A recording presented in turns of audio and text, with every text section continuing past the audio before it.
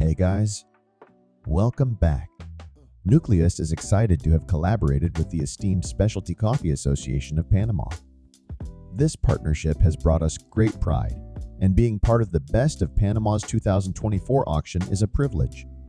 To ensure the utmost authenticity and quality in our link profile recommendations for this auction box, the Nucleus team meticulously spent a week in Panama with the producers, national jury, guest cuppers, and international judges.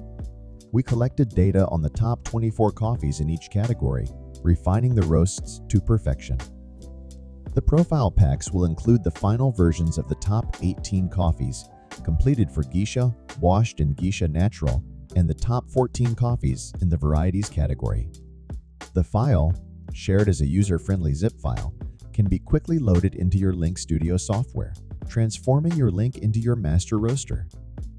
It will match the same profiles used by the talented roaster team, responsible for ensuring the correct expression for all the coffees presented in Best of Panama.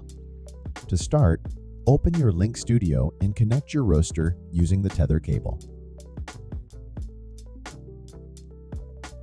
Then, download the zip file from the WeTransfer link shared by Nucleus and the Specialty Coffee Association of Panama. Please note that the file must be kept in its original zip form to load into the studio. If you choose to uncompress it during downloading, you cannot recompress the file to load it. Once downloaded and saved to your computer, click the black bonbon icon, and then the Profiles tab. You will need a Wi-Fi connection to transfer the file to the roaster. Go to the top right of the studio and click on the zip icon. Please select where you saved the zip file and then choose the file to load it to the roaster. Once loaded, the BOP files will become your temporary link profile system. You can revert back to your standard Addis profiles at any time by simply clicking on the Reinstall button.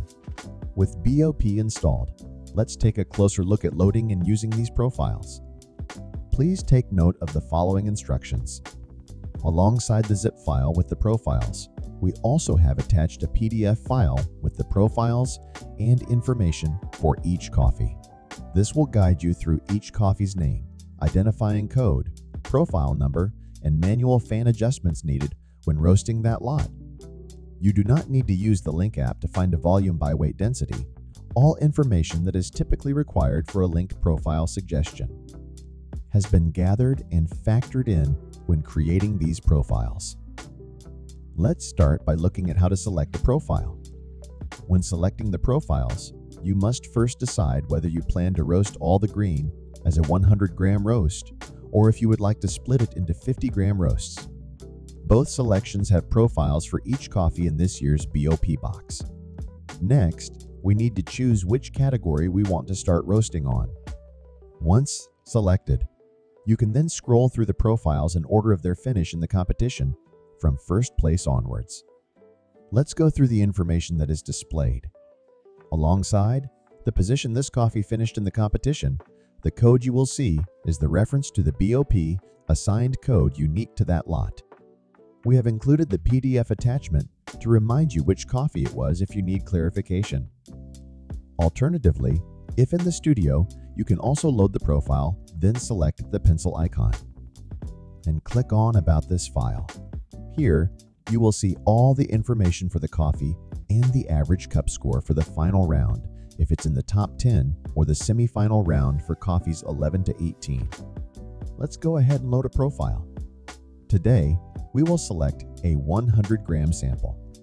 I want to start with varietals, so I will select this folder. Then let's load the profile of number 1, finishing coffee from Black Moon, into the roaster. When loaded and by pushing play, it first asks if we want to adjust the DTR percentage. You should push to skip to the next adjustment, as all DTR settings have already been precisely amended for each coffee. Moving on. The next setting is for the fan adjust. It's essential to follow the exact fan setting in the attached file for the varieties. For the natural and washed Geshas, please increase the fan for all lots by 0.025. For this lot, we must increase the fan by 0.005. To have the correct fan movement needed to roast this sample perfectly on the profile provided. Push play again to move to the last step of selecting batch size. Once you have selected either 50 or 100 grams, push play to start the roast, and you're good to go.